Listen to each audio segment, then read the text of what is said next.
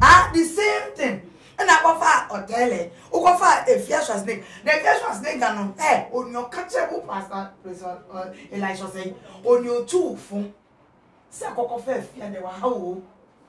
Nipa na gu wa sorry. Wa sorry na ka say gu osunsun. Aka say be pie ni kan so. Because Afia Schwarzenegger. So we dey say that scan not charge e wo no. Unchie nwie ya. Ko hu ni fast.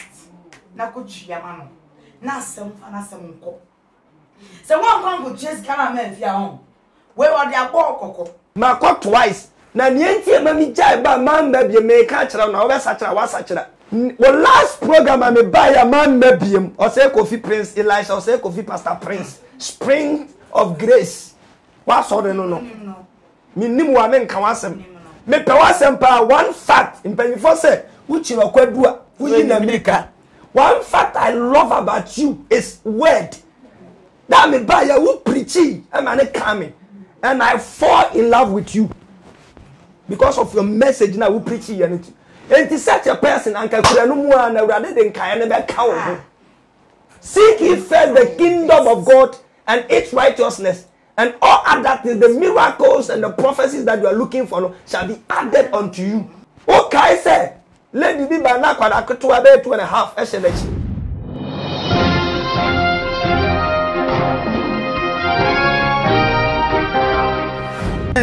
Let me see. Moments na see na come on pa manu carry me de December ba except so me de beba nyina ye nsem a eda na kwanu efri say ye nyina ye kai ene no 2 days ya me twemu a ena abeku agri santana bo modern friend prophet Elisha Prince Osei no ene ye woni ni dwa enkomomu enkomoni na ye de ye pa ye kana ne esofo wode womu o na ne wo baby mu anu o kansem na emna nsem ne ba betwato na be kuso woni Mzbel Afia na obra ni magimi kakra wose da bi wose woni Mzbel Afia hwe ye nua ba Afia hwa na Afia wa start chat wose ye ntwane to line so na ne obehwa so for moi what your condition wa fe atwans na fifila started no wa show dem no na me kan so ade life ni etwa na wo hwe so fu ani pa ni se de agimi na nyinya wo bi nkan cho se bibi wo hono mo esa mo ene some expenses say na me de se mo brush for net for na munim se me ne mapam for me twemu a ena enam enya me kwa na mete ase me ne actress and producer of True Color series Nana Brown ena sofo dankwa ena di jibedi bra be sha for native for so ye bebusa se emra beku ebusa prophet Elisha Prince Osei se woni Mzbel no a wo cast wonim no ma Afia yes wo person wo bem wo person ka beku twa no to line so no any actions are sofo no ye no e ho na be discuss bibi o ha na bibi no ho ensembe bagano medini send the cash na majo so say ma no ekeka ma adwumaku a wo mo machido am di medwumede na brush for na etifo on man channel foundation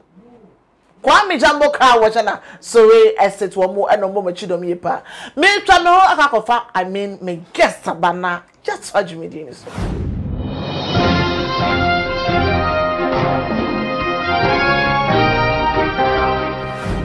me kwaya masai abebe me bai so ya me kwara mbai me ma pamfo a ene ye di dwumedie ni brushfo na tifo na me ne wo mo ebaye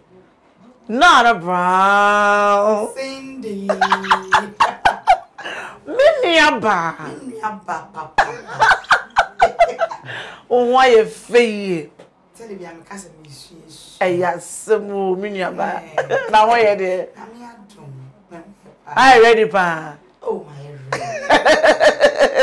Some of them cash. yes, number code yeah. Oh, yeah, then I'm say, then I'm set achievement trata. Eh, nyasa ketwa.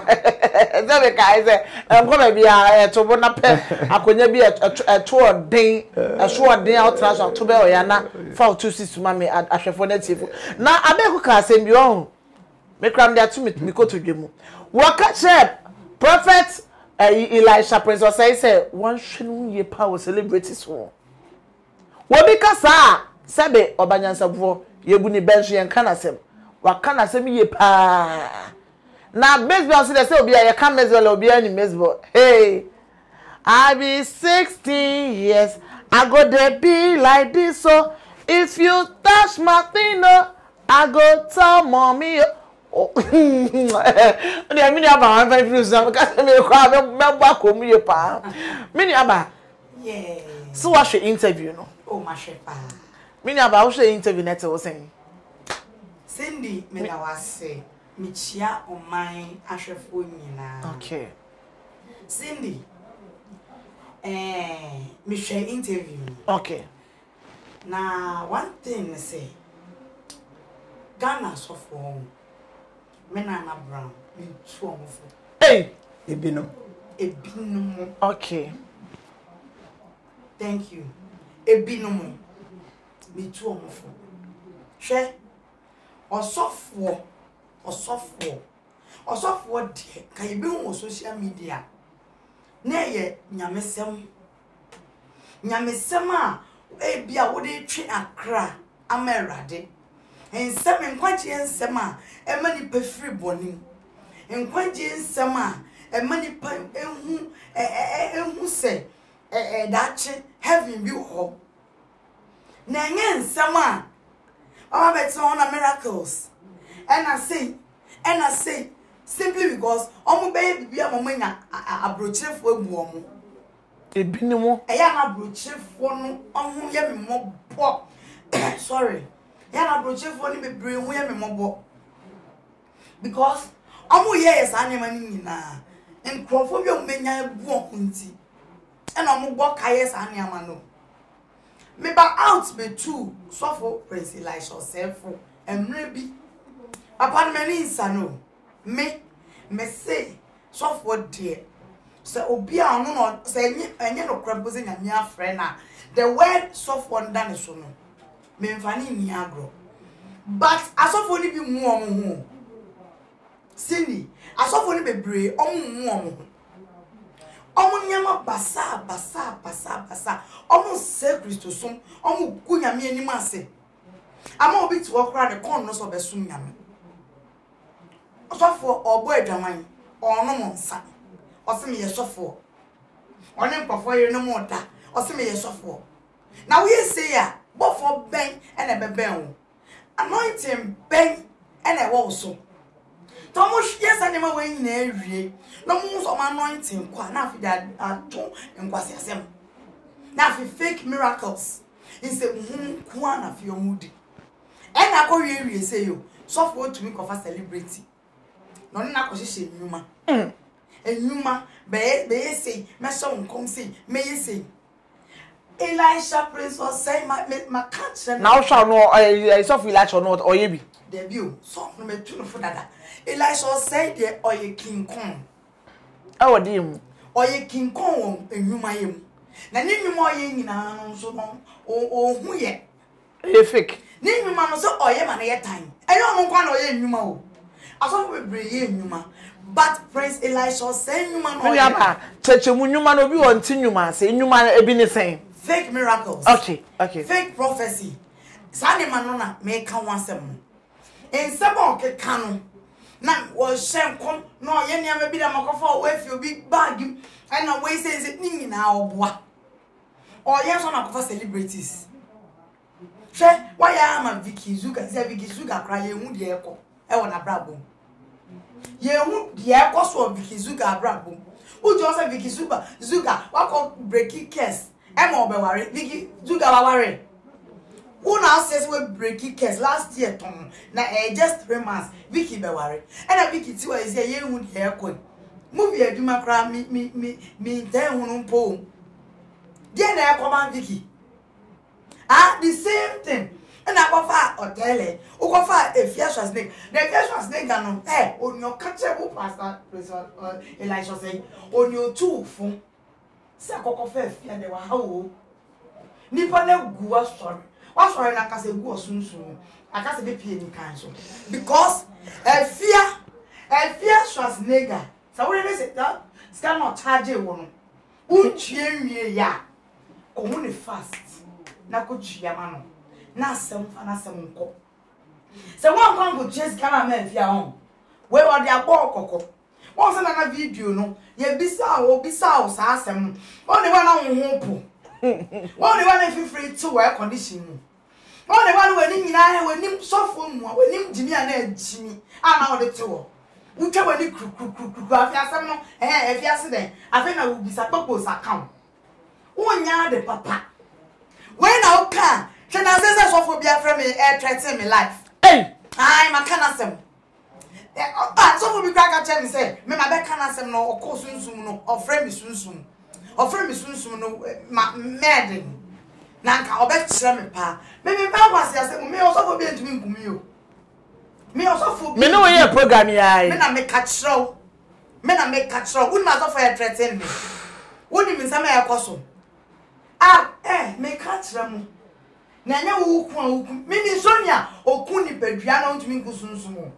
se wo kumi na betumi akumi na na bra mi sunsum dia anya na wanya ade aye na wo kumi na mi so okra na timi mu besi na eku no mamo ha na wo kumi na so okra wo nya mi nkumi biom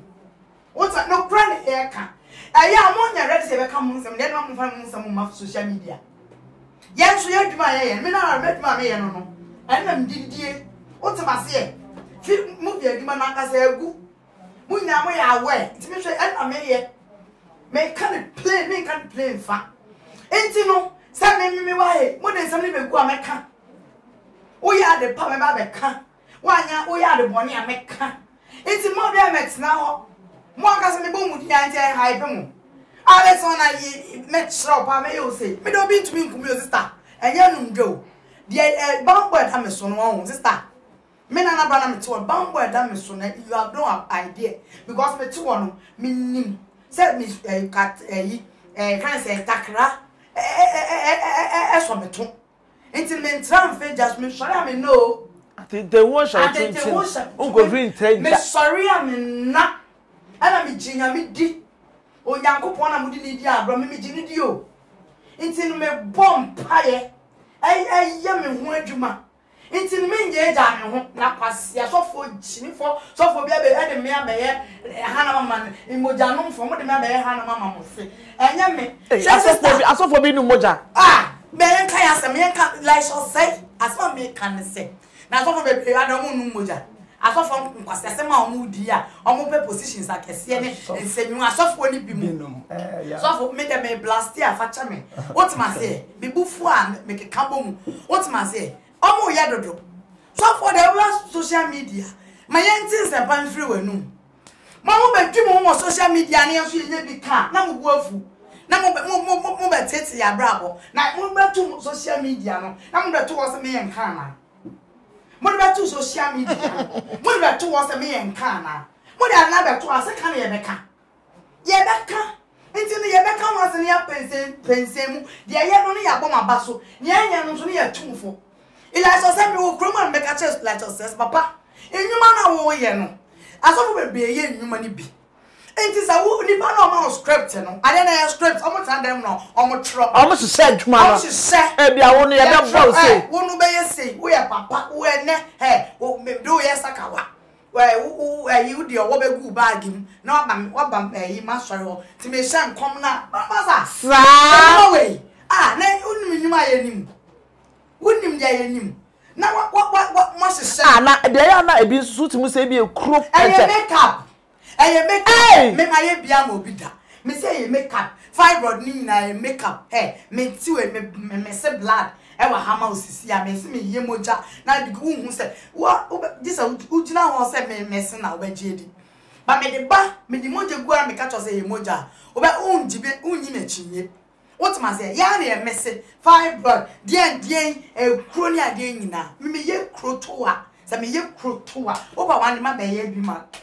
ahwefo ahwe me ye kro pa kro atokro dem me ye kro na to me skin no me ye kro ma tokro rem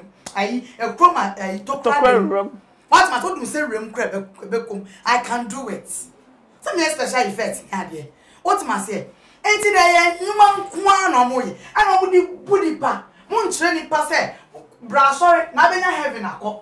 When they only man say about prosperity. Tini man let na sorry dem won na. Obetra na pa na nsa no want me anya fui. But that thing should twamanum. Mu twamanum sa so ntumi nya fui mu ni power bia. Na mo ntumi anya hwea ma na afi nipa ne na osum so. Nyamba bisa mu nyina. Na mo say heaven ni hell asem na ye keka no. Eye nsem kebi keke. Da Yesu beba no. Anada owo beba no. So wo Yesu maye. Na so wo kra fala. Na be say yes. Ewiase no enye de kwa ye hunu no Yankopɔ esi na twetwe o enti ya so say Afia ba wo so me na bra me tufo Afia ba wo so ankasa na Afia ye nipa wo po bi ni na ya de Afia wo sori ni de agu na de Afia de unsem beba no dana na to asori enu so me tu wo fo no wantie masem utie masem a nka nya Afia na de be ko ka be fa mi mpo I never found me na me money ma. Me said that catch up. There be na me ma papa ni message.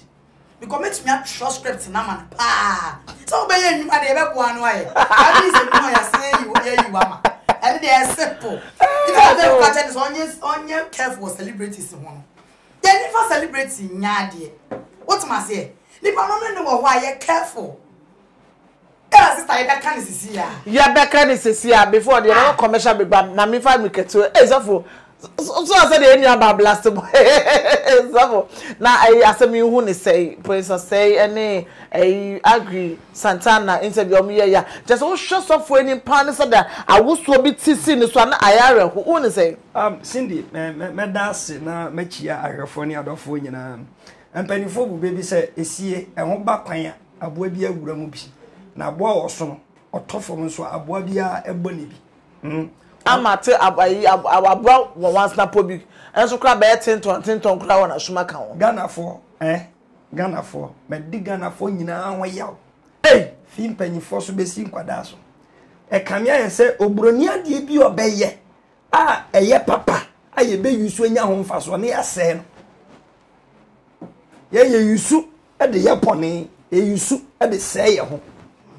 Bible obroni di bae no ode be kire ye Kristo so mo kwanyo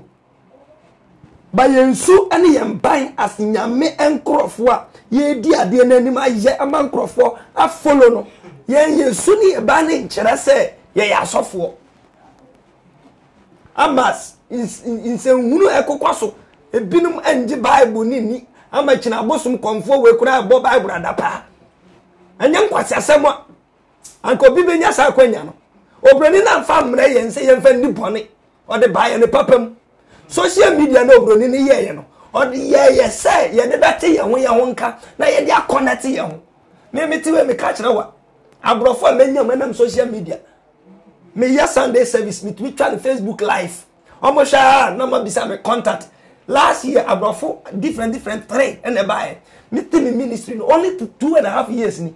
But obi a wo ministry man be 25 years 30 years obroni ba kokora nti obrete mesna ne so afu ko social media o ko je fans na o ko kanya mi asem o je fans Osei Kofi o nche mi panyi 10 years da wa cha mi na 2 years nti me pa na me fra obra na wonyuma na wo ye no nso so ama mi hu wa sofodie ne papa nti me pa na me fra prophet ana pastor enkomse enye by force enkomse obia ne adoma che bia nyankopon de afre no unyo difu am yenwu so unyo difu wo yo sampaka ni na kam nyamesam ma call the program twice our Mzbel hotel minimum ho na nsan ene wayi e bia ko new town say agbele npa ho baabi ma call twice na nienti e ma mi jai ba man ba bia me ka kira na wo be sa kira wa sa kira. Well, last program I may buy a man Mzbel Osei Kofi Prince Elisha Osei Kofi Pastor Prince Spring of Grace. What's all the no? Me nimu wa men kawasem. Me pewasem pa one fact in penifo say which you akwadua in America. One fact I love about you is word. That me buy ya who preaching I'm coming and I fall in love with you because of your message now who preaching and it is such a person and rather than seek ye first the kingdom of God and its righteousness, and all other things, the miracles and the prophecies that you are looking for shall be added unto you. try say lady bi ba na kwada ketewa be 2.5 ehye and also mo ba so na lady no akwala ne auntie which is akwala ne mame eswa ade mpaboa ama no na mpaboa no o ma ye niam agusu nti akwala ne sha ontimi nante biem anya de obetumi nante and he took this akwala ne slippers no and nam nipa nim na wo kasa na wo hyenkom na ye mompa wo be do altar na nim na as ye nka say fire and we shouted fire and there was a fire in your hands say eshim mpaboa all them who say your trofo o ya za fire na fire me kwa me dankwa na me ka me kire ma bo me kra din ya de aka ho I was there with my own eyes and I still receive your messages on my phone my pretend is a menya sofo na we are here in few the last message the menya is about 3-4 days ago which is the last program here o baba you are inviting me last Sunday into me mrabi menya message and you are praying for me and the Lord has revealed this what's the name WhatsApp message our boys and so on your message says I am telling you I am a man of God and I pray more than you don't try me mon sachira na munyansa mfuniti no munya Kristo animu gu ani ye gu na animu asini Kristo sum for my ato e Ghana we are calling ourselves Christian country Ghana but yemfanya nyami juma yensuro nyami yemfanya mi juma nya hwe yenka no kore asofo tantro amampa di fo tantro MP4 bon krono ebi dware nkrofo yerenom ebi no mo fam wo ayense hunu and that nonsense must stop. Me shawoni hotel me shawoni Afia schwarz nega me shawoni Kobirwana ni nyina eye fake o hyehyai munyai awurade biye wani na ubehu ena nyame adwuma ena we yama na enya wo ena nyame ya adwuma ne de ama enya wo na wo frɛ wo awurade na afrɛ recently I think last 2 weeks mama me ko dambai ekoye program dambai praise be and inviting me and there was this woman me do unpa na me say mama wo first born wo second born way ono so magu that's very good wa bushi afọ na ha wanka wo enya wo bobere ena wo tena ben ba wo ba to so mi yensa no you very very careful one ho hye ne yie na wo hye na ade pa bota na che obedidi ama obi adi mi nim no the first time am dey akoda ba no ade achi anopa no na me ne buy Presby mission house e be catch them say ne ba no ameka na say third born no ne papa ye muslim nti sa akola ndo on so mawurade but oh why imagine akola no dwani free baby ote ba ne ho be catch them say ma fire service na me apply no o ma family bibia aka say me wuram keke na nadwe me wo hwa e na me so dae na me so dae no o ma yi me documents ni nyina kire say bibia set na ka wo abusuafo so mo be sign na bibia atom na encourage na me share na e entra na no kre pa and this is prophecy hom say ne bae and the Lord gave the confirmation in the next morning Indian na mo hamo adent obia person you so you D4 and Ghana so for nyina na D4 na say we don't have evangelists we don't have pastors we don't have apostles teachers ye nibi obia you D4 o friend so for and with me so for friend prophets all right abusia said dey na ye twa no nya san come no ya so abasia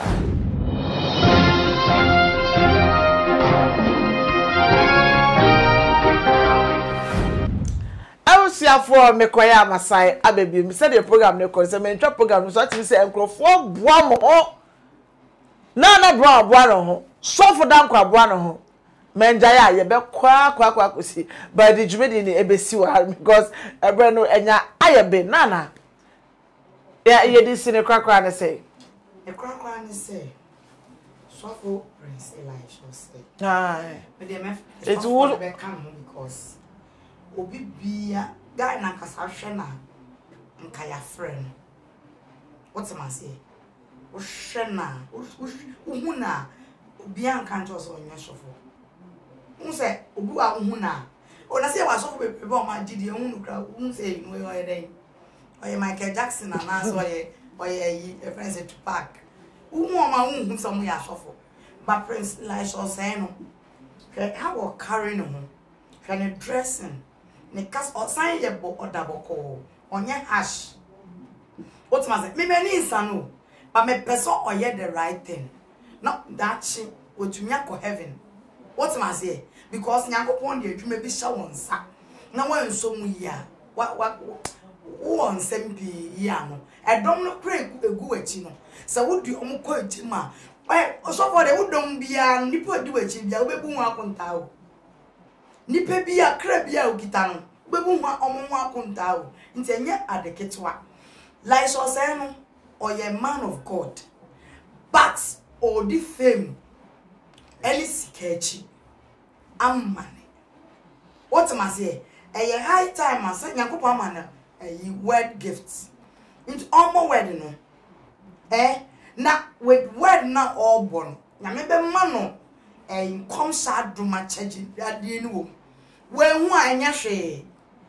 me see otabe manya word no mo omu kita don anya for session come enkom se me ameti we kra mtumi so da